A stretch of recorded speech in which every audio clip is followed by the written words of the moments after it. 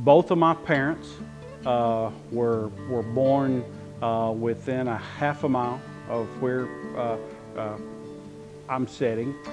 They started out farming on 40 acres when I was 13 years old in 1970. He knew I liked the livestock. He says, and I think you're kind of getting into this deal of wanting to show pig. And my dad said, I will buy you a couple of sows, a couple of gilts where you can start on your own.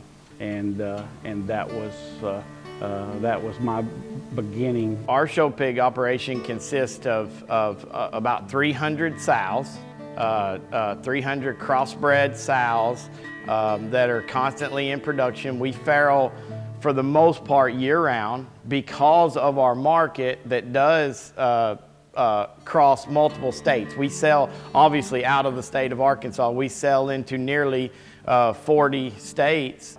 90% of the pigs that we sell them online in an online auction.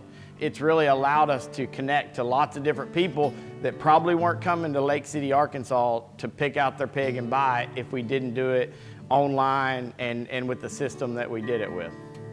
Eric and I raise cotton and corn and soybeans and peanuts, with cotton being our dominant crop at this point. Now, we have evolved in the last year or so. We've added a greenhouse where we're growing tomatoes, and we handle produce. And so the tomatoes are new this year.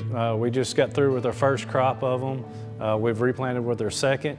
We're trying to get a tomato that's good tasting coming out of the greenhouse for a local purchase.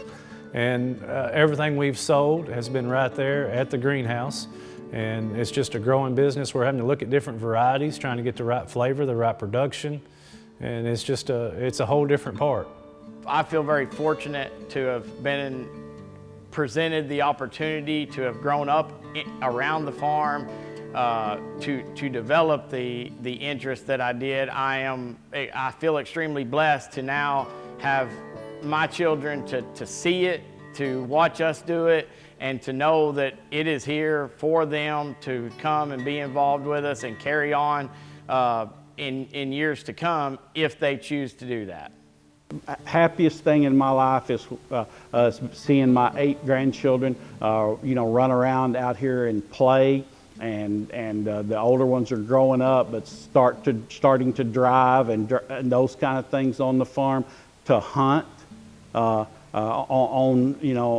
this farm, just to live this life is that's the most important part to me.